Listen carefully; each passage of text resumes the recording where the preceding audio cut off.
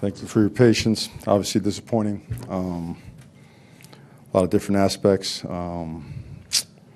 Obviously, again, just fell short in so many different ways. Battled. There were some signs of life in not having a great first half, but coming out second half doing some things and falling behind and getting up again. And then at the end of the game, a chance to put it away. And should just tell them to take a knee, take a timeout right there, recalibrate, and just take a knee.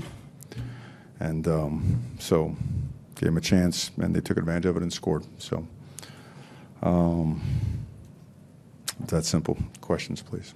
Mario, why didn't you guys take a knee on that?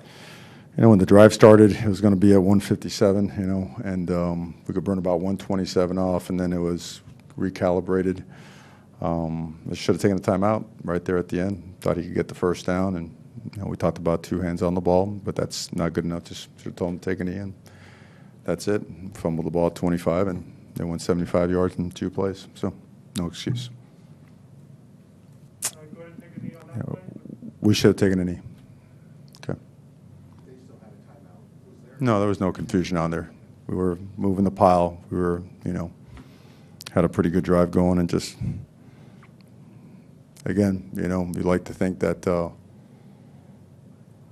just that's it. And there's no other, not going to make an excuse for it or say you should have done this or that. That's it. You know, we should have done it. You know, sometimes just get carried away with, hey, just finish the game and run it. But I should have just stepped in and said, hey, just take a knee.